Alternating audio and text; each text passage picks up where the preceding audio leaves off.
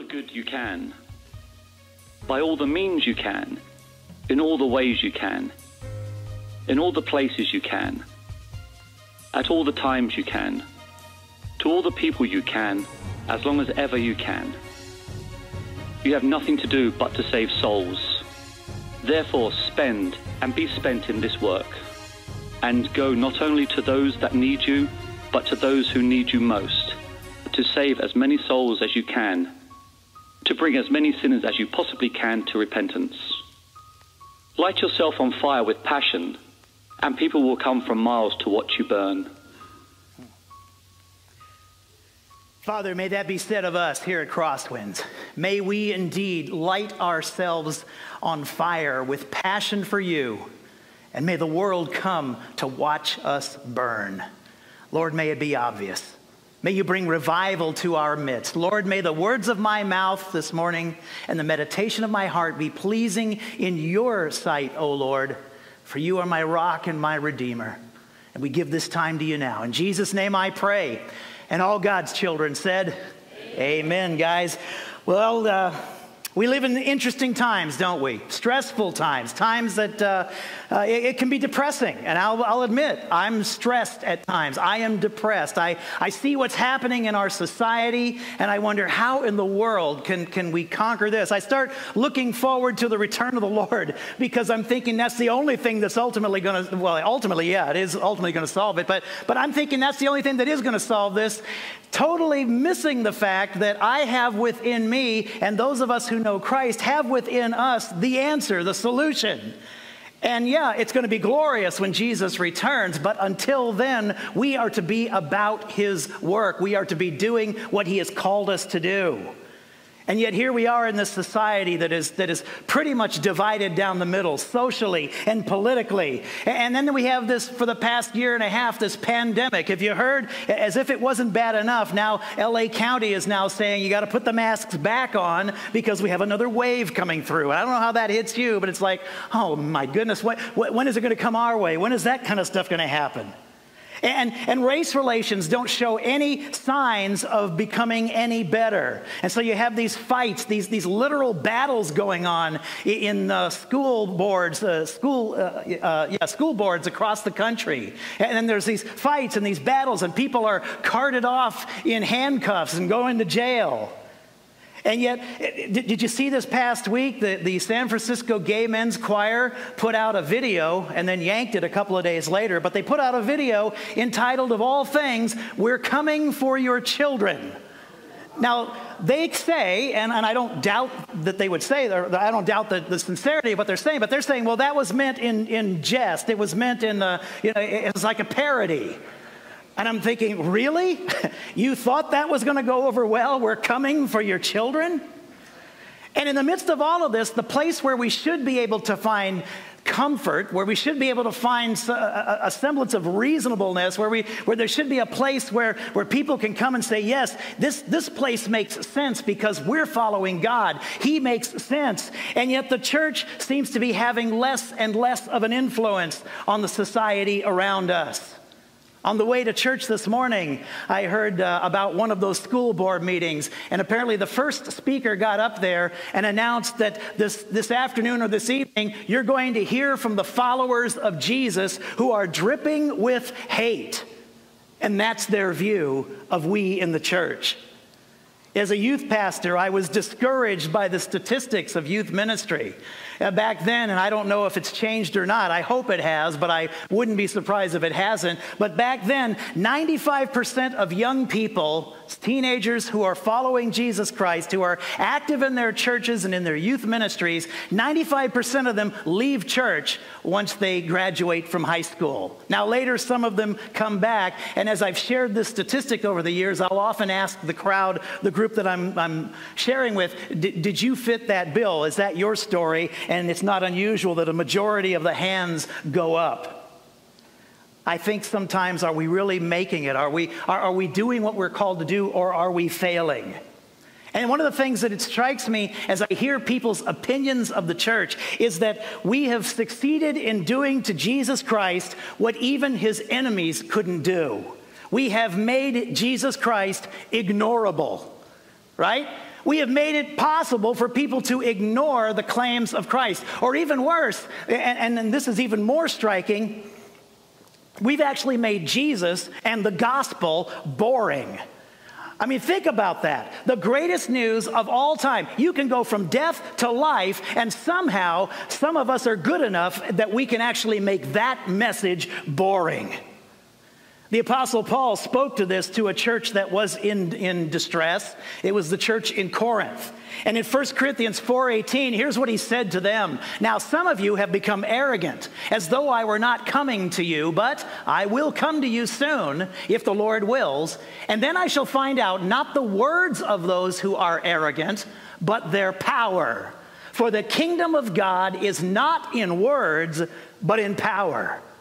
It goes along with those sayings that we hear, don't tell me so much about your faith, show it to me, live it out. You say you believe certain things, you say you're a follower of Jesus Christ. How much do you really look like Jesus? And that's the society we're in.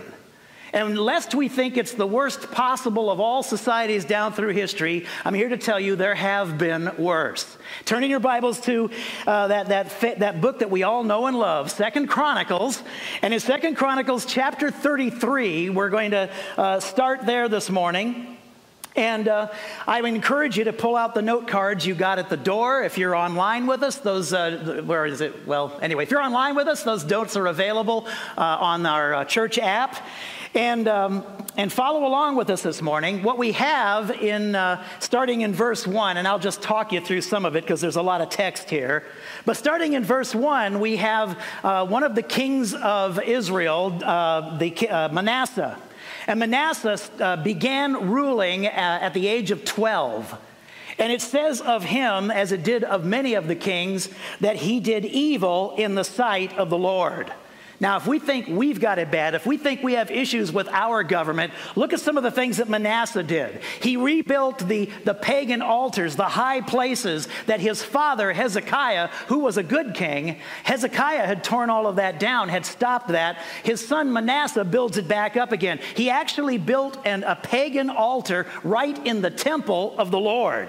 He practiced witchcraft and divination and sorcery. He even, and this is the one that gets me, he even sacrificed his own son in the fire, it tells us. In other words, he gave his son as a pagan sacrifice. He ruled for 55 years and is arguably one of the worst rulers in all of history. Now, he did repent before his death as he was carted off into exile or taken off into Babylon as a slave. It says they literally hooked him and took him off to Babylon. And when he died, his son Ammon took over. And Ammon was just as bad as his father, only probably less creative. It says in verse 22 here that he did evil in the sight of the Lord as his father had done.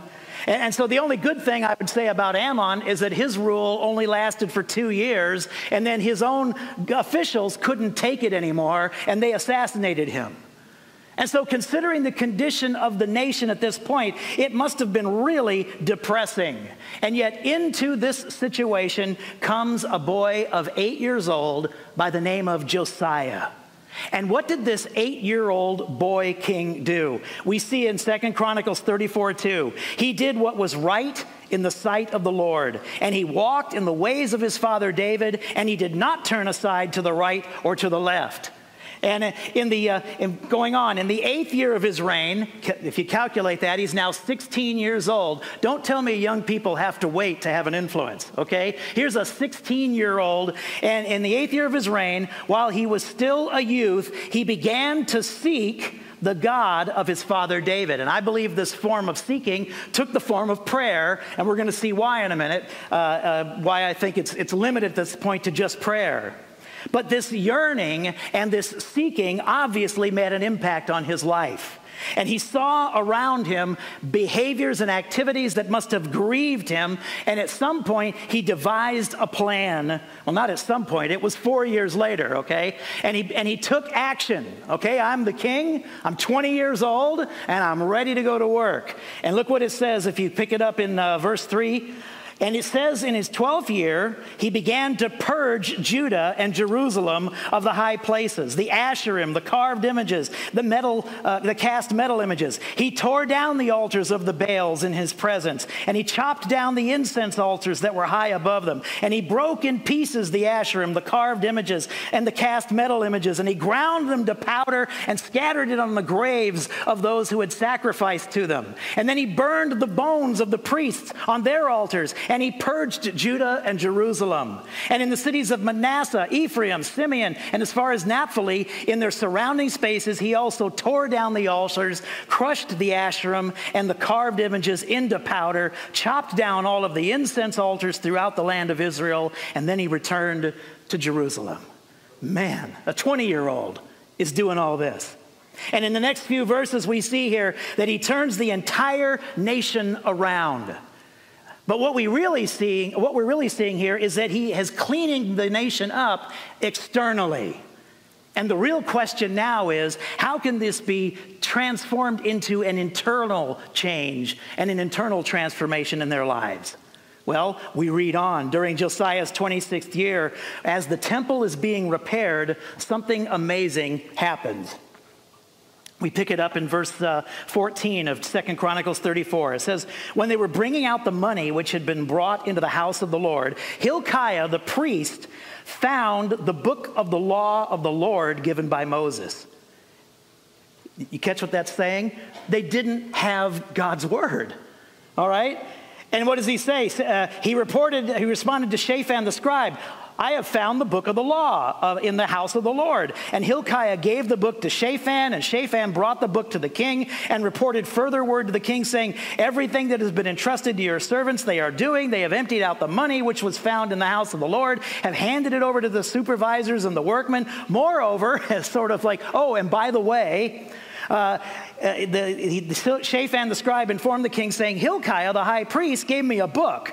And Shaphan read from it in the presence of the king. And when the king heard the words of the law, he tore his clothes. Guys, this nation was so far from God, they had even lost his word. And apparently weren't even aware of it. And Josiah had probably never heard from it before. And it's no wonder when I realized that they were in the state they were in. And so he tears his clothes as a sign of grief and repentance. And then a change began happening in the nation, a revival, if you will. They celebrated a Passover. Some would say it's probably the greatest Passover since the very first one. And I see in this passage this morning a lesson for each one of us, especially during these depressing and stressful times that we're living in, where people are divided, where people are uninterested in hearing what we have to say quite often, uninterested in God himself. And I believe we can experience these kinds of results that we see happening with Josiah. Now, I know some of you are thinking, well, okay, but Josiah was a king. Josiah had political power. Josiah could make decisions like that. And so, I don't have that kind of power. What do you expect of us? Well, the thing is, guys, Israel and Judah had many kings. Some of them were even good kings, okay? But none of them accomplished what Josiah did. So what was different about Josiah? It's not that he was a king. What's different about Josiah is that his dependence was completely upon God.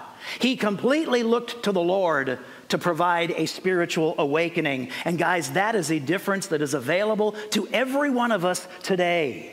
Do you want to see revival in our nation? Even more, do you maybe want to see revival in your own life? Do you want to see revival in our church? Well, in this account, I see a number of what I've termed, for lack of a better term, prerequisites, if you will, for revival.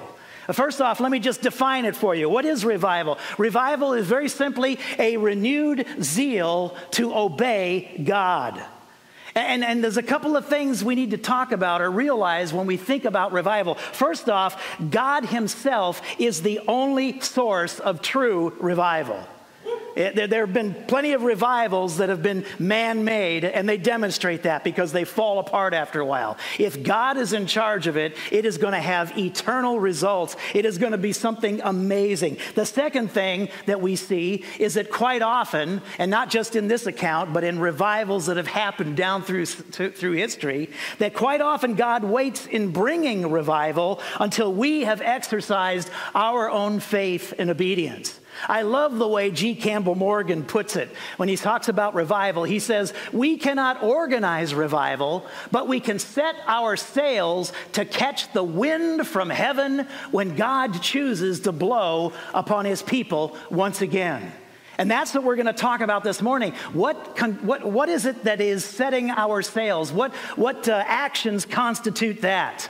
And here's the first one I see coming out of this passage in 2 Chronicles, and that is this. We need to recognize the need for revival.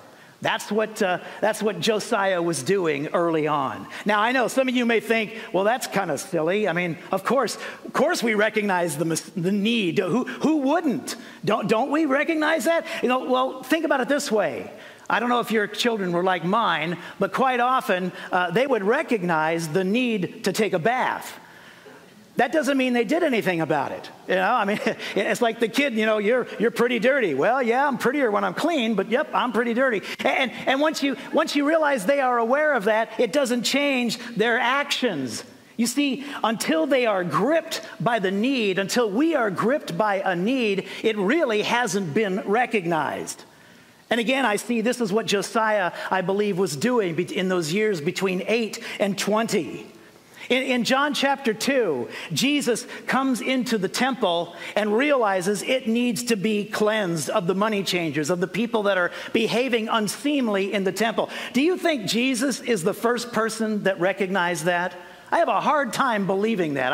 I can't imagine that Jesus is the first rabbi to walk into the temple and say, maybe we shouldn't be doing this. Maybe this stuff shouldn't be going on in here. But what did Jesus do? He really recognized the need for a change. And he did something about it. And he overturned the temples. In fact, later his disciples were quoted as saying in John 2:17, they remembered that it was written, zeal for your house will consume you. And guys, there's a good question to ask yourself. It's a question I've been asking myself this week. What is it that consumes me? What consumes me to the point where I will do whatever it takes to deal with that issue or to be consistent with what I am saying? What consumes me? What moves me to this kind of an action? So the first thing we need to do is to recognize there is a need for revival. Secondly, and we talked about this pretty extensively last week, we need to humble yourself before the Lord. Now, humility, that's a difficult thing to grasp. There's the old joke about, the guy who wrote the book, Humility and How I Attained It, okay? And then at that point, if there was a prize given for humility, the first place person would then lose the prize. That's the awkward thing about humility. And yet we see here, without real humility, there can be no revival. We talked about it last week. It was in the end there of 1 Peter. And James says in James 4:10, humble yourselves in the presence of the Lord, and he will exalt you. He will revive you. And as I said last week, just a brief reminder, humility is not thinking less of myself than I ought to think. So, in other words, you don't go around saying, oh, I'm a worm, I'm just horrible. No, it's actually valuing yourself with the same value that God does. And he valued you and me so much that he sent his one and only Son to die for us.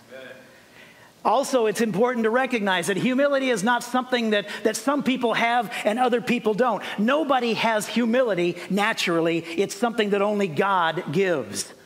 You don't become humble by thinking about, gee, how can I become humble? I want to be the best humble person in the whole church. You can see the problems in that. No, instead, rather than focusing on humility, you focus on something, or even better, someone else. It's, again, as I said last week, goes to that song, let's forget about ourselves and magnify the Lord and worship him.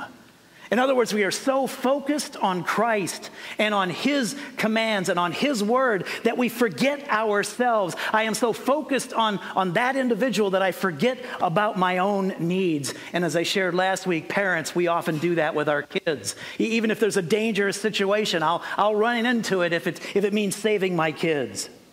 So having seen the need for spiritual awakening, both personal and corporate, we then bow down before the Lord, admitting that we cannot produce it ourselves. Isaiah put it this way in Isaiah 57, "For this is what the high and exalted one who lives forever, whose name is holy, says, I dwell in a high and lofty place, and also with the contrite and lowly of spirit, in order to revive the spirit of the lowly and to revive the heart of the contrite." You see, God will revive us. He will revive the lowly and the contrite and the humble. He never revives proud people. And after, as we even saw with Peter, that was one of the advantages of the suffering. After our suffering, he himself will restore us. Josiah, this boy king, probably had a lot of reasons to follow his own advice and especially even the advice of others, and not do anything, because after all, I'm so young and who do I think I am? And I could see some of his advisors saying, just hold off until you're at a more reasonable age for people to listen to what you have to say. But he didn't do that. He listened and followed only the Lord. So humble yourselves before the Lord. The third step that I see is to confess your sins and repent. And that's essentially what we see Josiah doing. When he heard the book of the law for the first time, it says he tore his robe. And then he did the same with the people, picking it up in verse 29. Then the king sent word and gathered all the elders of Judah and Jerusalem. And the king went up to the house of the Lord with all the men of Judah, the inhabitants of Jerusalem, the priests, the Levites, and all the people, from the greatest to the least. And he read in their presence all the words of the book of the covenant, which was found in the house of the Lord. You think I have long sermons? Okay. I'm not reading the whole Old Testament to you, right? And then the king stood in his place, and he made a covenant before the Lord to walk after the Lord and to keep his commandments, his testimonies, and his statutes with all his heart and with all his soul, to perform the words of the covenant that are written in the book. And furthermore, he made all who were present in Jerusalem and Benjamin stand with him, so that the inhabitants of Jerusalem acted in accordance with the covenant of God, the God of their fathers. Sin, guys, is this great curse that blocks God's power. And as Psalm 66:18 reminds us, if I had regarded wickedness in my heart, the Lord would not hear me. It would be like one time I was, it's funny, I'm a professional driver, and yet sometimes you do the stupidest things. And I got into our church bus, and I start the thing up, and I let it warm up enough, and then I put it in gear, and I hit the accelerator, and it's not moving. It's not going anywhere. And I press the accelerator harder, and it's still not moving. It's not going anywhere. I'm thinking, oh my goodness, I got a load of kids here. What are we going to do? And then I realized I hadn't released the emergency brake. And that's kind of what trying to interact with the Lord is like if you have sin in your life. It's like you're trying to go forward, with pressing on the accelerator at the same time that you have the brake on. But sin, when we talk about sin, sin is more than just that obvious, those things that we do. Romans 3:23 tells us that we all have sinned and fallen short of the glory of God. That is those that are blatantly sinful, and those of us who hide our sin behind a mask of righteousness, okay? We are all sinners. We're not sinners because we sin because we're sinners. It's who we are. And so what do we do about it? Proverbs 28:13 tells us one who conceals his wrongdoings will not prosper, but one who confesses and abandons them will find compassion. Oftentimes people will say those things that you do in the dark, if you want to have victory over them, you shine the light on them. You bring it out into the open. You share with others. And so you confess your sins. You agree with God. That's literally what that word means. You agreed with God that you have sinned. You agree with God that Christ has died for that sin. And you agree that you're already forgiven if you know him. 1 John 1:9 tells us if we confess our sins, he is faithful and just and will forgive our sins and cleanse us from all unrighteousness. And so I don't hide my sin from God. I make it obvious. And if necessary, I don't hide it from others as well. Those who I have sinned against, I need to go to them as well. And then finally, I need to repent, to turn around. That's literally, to repent means to change your mind. It means 180-degree turn. I need to stop doing it, change my thinking. And then finally, I need to accept it.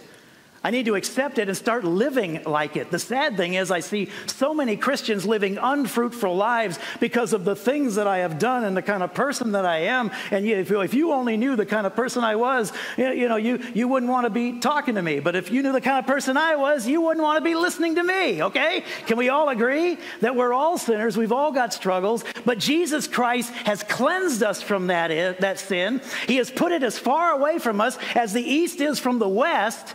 And we need to accept it. I wonder sometimes how frustrating the Lord must be with me when I continue to dredge up my past and allow that to hold me back. As if somehow I'm going to live up to that standard when he says, I've given you a new life. I've given you a new heart. You're clean. You're whiter than snow. Accept it. Confess, repent, and accept. Those are the three things. Write those in your notes. Confess, repent, and accept. Remember, guys, too, the Spirit is the author of our conviction, and the Spirit is gives us the power to change. You can't do it on your own. It's through His Spirit. Number 4 is this: begin to pray continuously for revival. There has never been, as we see in Scripture and even as I hear about in history, in church history, there has never been a great move of God's Spirit without there also being a great move of fervent prayer for that.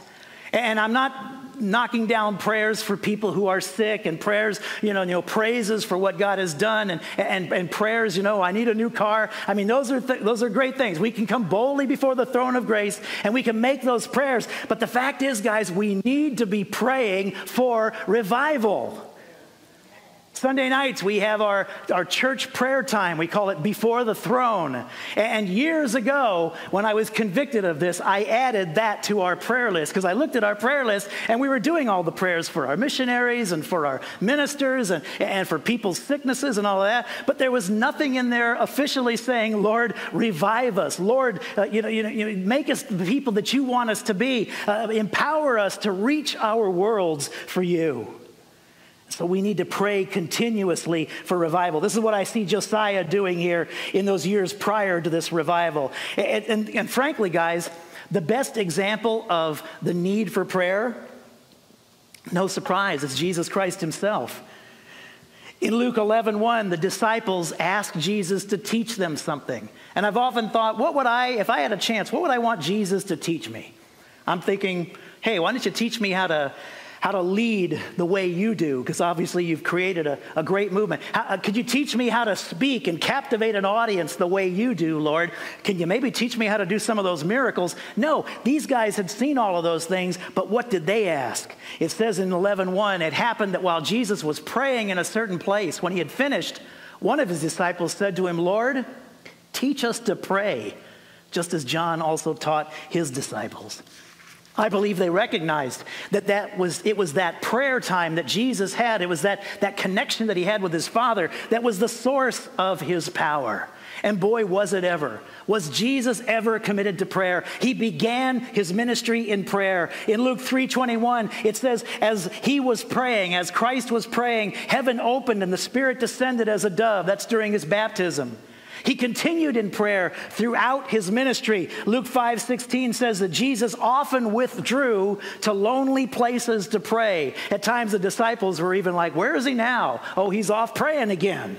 He ended in prayer in Gethsemane and on the cross. His final words to his Father were a prayer. Father, into your hands I commit my spirit. And finally, we read in Scripture that he continues to pray for us. Hebrews 7:25 tells us that he always lives to make intercession for them. He is today at the right hand of the Father making intercession, praying on our behalf. S.D. Gordon put it this way. He says, the Lord is still praying. 30 years of living, 3 years of serving, one tremendous act of dying, 1,900 years of prayer. What an emphasis on prayer. And guys, if this was necessary for Jesus, can we do any less? We need to be like Jacob, who struggled in Genesis 32 with God himself and said, unless you bless me, I will not let you go. James wrote in James 5:16 that we are to confess our sins to one another and pray for one another so that you may be healed, for the prayer of a righteous person, when it is brought about, can accomplish much. Guys, if we will continue in prayer, it will accomplish much. God's word promises that. What's the last thing? Number 5, call others to join with you in prayer. As we saw with Josiah, it began with him, and then he began involving others, and ultimately it was the entire nation. And that's the way revivals tend to go. They start out with a few people, maybe even just one, like Josiah. But a few people start out, and they begin praying, and the excitement begins to build. And at some point, which is again determined by God, to use a nuclear term, critical mass is achieved, and it explodes. And at that point, you can't deny God is doing something here. In 2 Timothy 2:2, it says to us, the things which you have heard from me in the presence of many witnesses, entrust these to faithful people who will be able to teach others also. Or how about John 15:7? If you remain in me and my words remain in you, ask whatever you wish and it will be done for you. And as we say, the key phrase there is asking in his name. Does Jesus want revival? Absolutely. Does God want to see a renewed zeal among the people who are following him? Of course he does. This idea of remaining in me, Richard Lovelace said it this way: remaining in Christ means staying in touch with the other parts of his body. Being in community with members of his body, of the body of Christ, is essential to spiritual renewal. That's been one of the difficulties of the pandemic. I know there are many people today saying, well, do we even need to meet together anymore? Because we got the internet now and we can join with people literally around the world. Yes, guys, we need to meet together. There is a need to be here. And what's been gratifying to me as I've gotten out and have met with many of you, that's the thing that I consistently hear over and over and over. A number of you have discovered that when you're not allowed to be here, you suddenly realize how important this is, right? Amen? I mean, and they say, I've got to be here. We've got to meet together. Well, that's because Scripture tells us to, and because that's how we're wired. Now, as I conclude here, I want you to know that there are people that question the need for something like a revival. And they would point to passages in Scripture, for instance, that say that God and Christ are always at work. John 15:17 says, my Father is always at work to this very day, and I too am working. And so they would reason then, if he's always at work, then why do we need this special work of God? Well, let me tell you, if you have a rainstorm, I know it's California and we don't get many of those, but you know, if it rains, it's like, okay, it's raining. But if you have a deluge, in California, we go on storm watch, okay? Everybody sits up and take notice. Let's do a more California thing. If we have an earthquake, right? They say there's hundreds, maybe even thousands of them a day, you know? And we're Californians, right? So the earth shakes a little bit, no big deal. You know, that's one of the things we're proud of. We handle earthquakes. They don't bother us at all. But if it really shakes and freeways, overpasses start falling down and we see a crack in the building, okay, we're paying attention now, right? Suddenly we're paying attention. Guys, that's what revival does. When God comes in power, nothing is ever the same. People who would have no interest in him now are suddenly thinking about him. And I believe there are many times, as we see in Scripture, as we see in church history, when that's exactly how God wants to work. Remember what he says, what Paul said in 1 Corinthians 4:20. For the kingdom of God is not in words, but in power. God wants glory for himself. And what brings more glory to God than something that cannot be explained by a church being able to manufacture it or by a pastor being able to create it on himself? There are those times, as I said early on, when I feel rather stressed and depressed because I look around at the world and I see what's happening. You know why I feel that way? Because I haven't been revived. And I need the Lord to renew my zeal in him. And he's done it this week, because when you're going to preach something like this, you start practicing these things. And I put them into practice. And so I would say to you, are you stressed today? Are you depressed? Are you lacking direction in your life? Well, I ask you, have you created an environment in your life for revival? Do you follow the steps we've outlined, recognizing the need, humbling yourself, confessing your sins, repenting, and then start praying for revival, and then even call others in your close friends, maybe others in your life group or your meow groups, to pray with you for this? And guys, once again, I have to emphasize, the power for carrying these things out comes from the Lord. I share that because I always shudder at having these 5 steps to a spiritual life, or you want to be blessed to do these things. I mean, a lot of us, and I'm one of them, can take something like that and say, okay, I'm very deterministic. I'll follow the steps, and God owes me revival. Okay, that ain't the way it works. These are not magic steps. They're biblical steps. They're what we see people doing. But guys, the power to carry out this is in God himself. What did we say at the beginning? G. Campbell Morgan quote, we're setting our sails. That's what these steps are. They're setting our sails to catch the wind from heaven when God may choose to blow upon us again. I want to be there. When he's ready to go, I want to be ready to go with him, and not until then. Colossians 6:2 says very tellingly, therefore, as you have received Christ Jesus your Lord, so walk in him. That's how we are to live our Christian life. And I think the earliest illustration I ever got was from my pastor. I was discipling with him in his office. And he shared with me this verse, and he says, you know what that really means, Willie? Let me illustrate it for you. He says, how do you walk? And how do you answer a question like that? You put one foot in front of the other. He says, yes, you're right. You do put one foot in front of the other. But he said there's more to it. If you just stand there and you put one foot in front of the other, are you walking? Oh, I'm not going anywhere. But I got one foot in front of the other. No, the only way you're actually going to walk is if you put that foot in front of the other and then you fall forward, right? Think about it.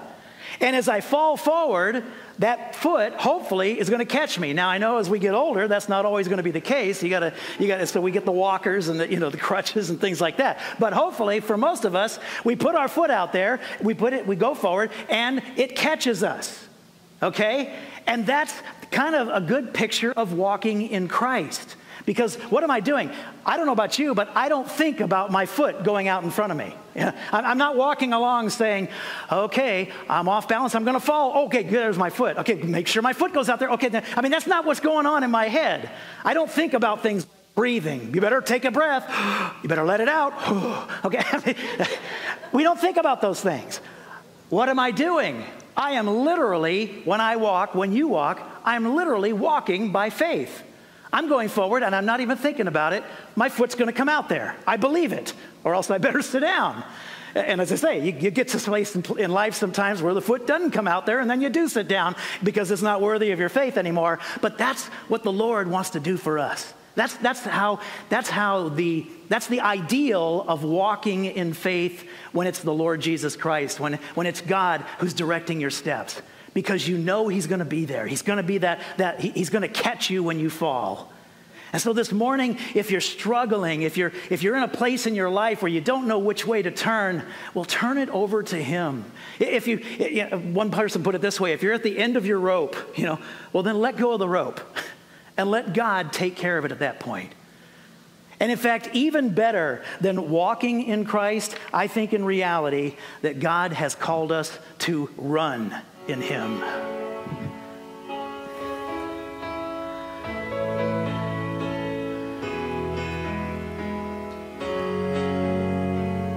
It's funny to think about it now.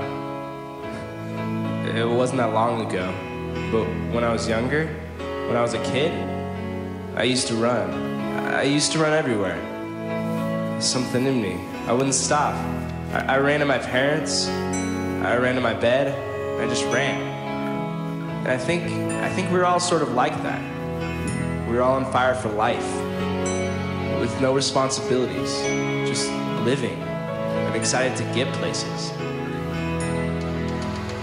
And then at some point, I stopped. We all stopped. We just started walking. We started coping, getting comfortable, getting content. We were no longer on fire. We were no longer passionate. There was no longer the burning desire in our hearts. But we kept walking, fitting in. And you could call it whatever you want. Proper, easy, normal. But it all just seemed so boring. Is this what it was about?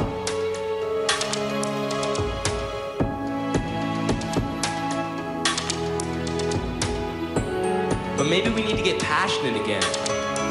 Maybe life isn't about being comfortable or content or making it easy. Maybe we were supposed to be different and be passionate, not lukewarm. Maybe instead of walking around and being normal, we were supposed to be radical. Maybe we're supposed to run.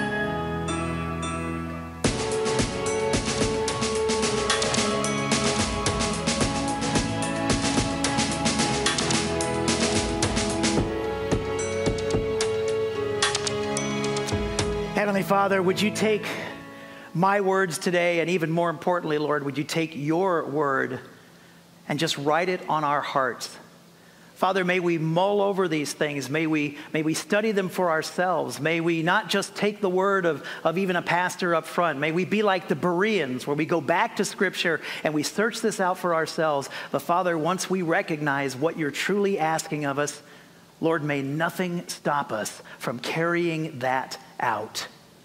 Lord, we say that we're Christians. We say that we're followers of Jesus Christ.